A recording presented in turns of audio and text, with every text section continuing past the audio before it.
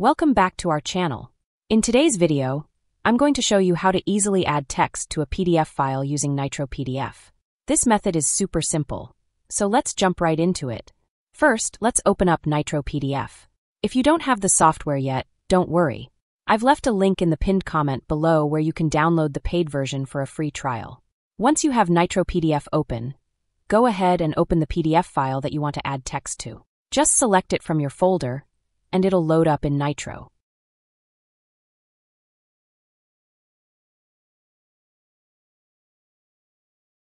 Now, to start adding text, head to the top toolbar and click on the Type Text option. Once you've selected that, you can click and drag on the PDF to create a text box in the spot where you want to add your text. Now, you can start typing in that box. It's that simple.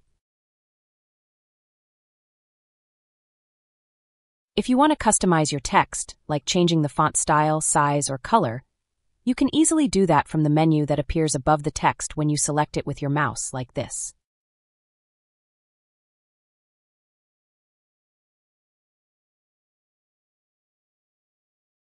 There's also another way to add or edit text directly in the PDF.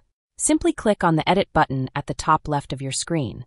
This allows you to modify any existing text in your document or add new text into any section just like this. Of course, you can adjust the text properties however you like by selecting the text and using the options that appear. And that's it.